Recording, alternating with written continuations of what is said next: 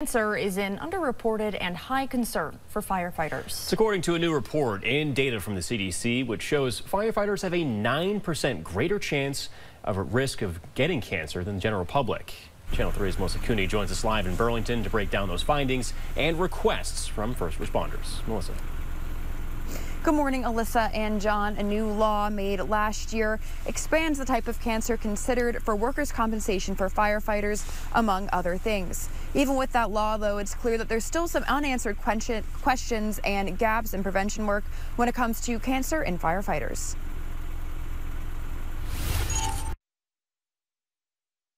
Years of exposure to what's now known to be cancer-causing chemicals in firefighting foam and other tools used by firefighters. It's kind of that silent disease that sneaks up on you after years of exposure. And for that reason, it's sometimes not on everyone's mind. Michael Skaza with Vermont's Division of Fire Safety says Vermont doesn't have enough data on cancer cases for firefighters. The largest workers' comp coverage for fire has seen 9 cancer presumption claims since 2008, emphasizing cases are underreported. We also asked the question of how many firefighter cancer cases are you just anecdotally aware of within your departments? And we identified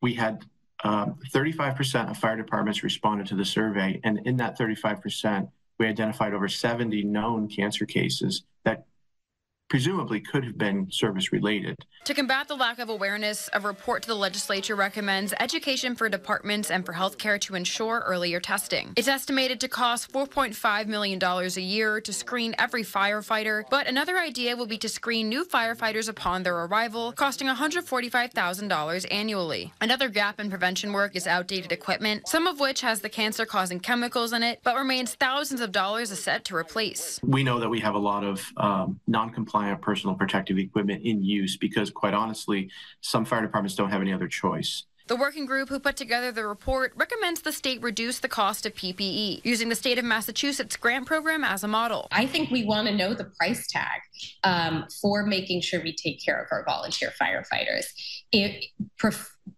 Creating career firefighting departments around the state is certainly more expensive and might create some duplication.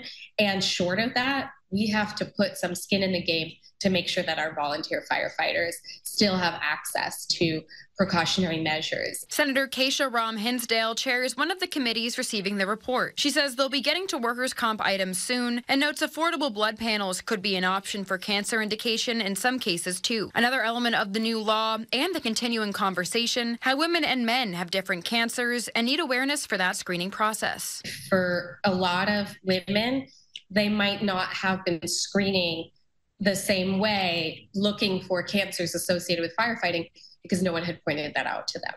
So we just have a lot of work to do to be paying attention to the experience of female firefighters. And Skaza says it's important for firefighters to make sure their doctors know that they're firefighters so they can get the correct cancer screenings that are necessary for the profession. Live in Burlington, Melissa Cooney, Channel 3 This Morning.